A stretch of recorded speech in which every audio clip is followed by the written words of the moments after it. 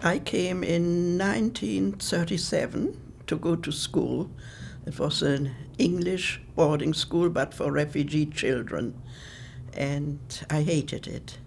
I felt cold, I felt miserable, I missed being at home, which I'd been already to a boarding school in Germany. I still went back to Germany to see my parents in 1938, and then in November there was Kristallnacht and everything changed. So the Germans threatened to put me into a concentration camp, but they let me in and they let me out again.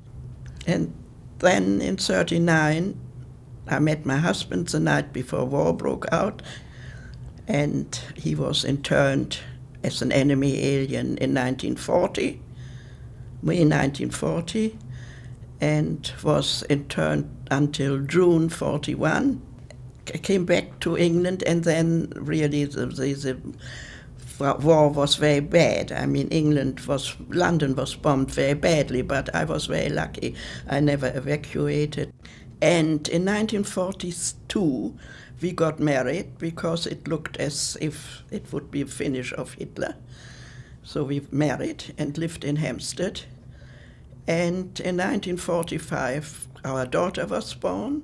And from then on, well, I was a married woman. And in 1951 was the Festival of Britain, which we absolutely adored. We loved it. The first time I went to the first festival was with my husband, and we were both absolutely thrilled by it. It was so forward-looking, it was so hopeful. It made you forget so many of the bleak times you had gone through the war, and I with my life before the war. And it was so fantastic and gave such a hope too for the next generation, and the thought that my children would grow up in a country which was so liberal. It was apparently raining a lot. I don't remember that. I only remember the sunny days and the thrill to go there and look at things and see things which one liked.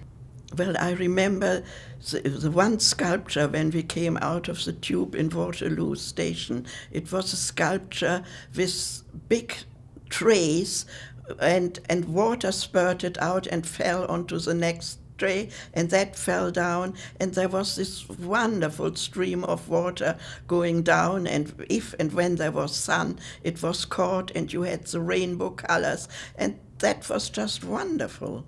And then there was the Skylon, the different pavilions, the lion and the unicorn with all those doves floating from the ceiling. So we really went a lot.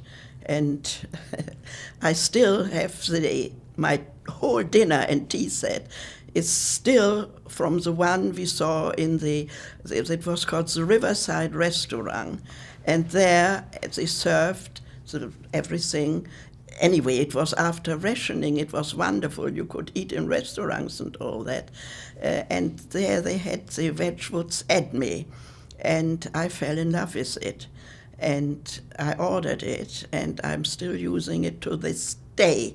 After the Festival of Britain, they did an auction, or they did a sale, and my husband bought the dove, which has now flown back to the Festival of Britain's exhibition. We hung the dove with a gold and mother of pearl mobile.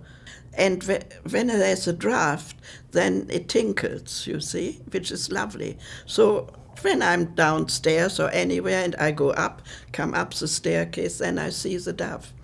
And that reminds me of the Festival of Britain. The war was won. Hitler was dead, and all these horrendous memories I have and had, they flew away. They didn't fly away, but in a way, the doves carried them away, you know. So that was a wonderful thing, and that's the lasting thought of the Festival of Britain, that it was so forward-looking and so hopeful,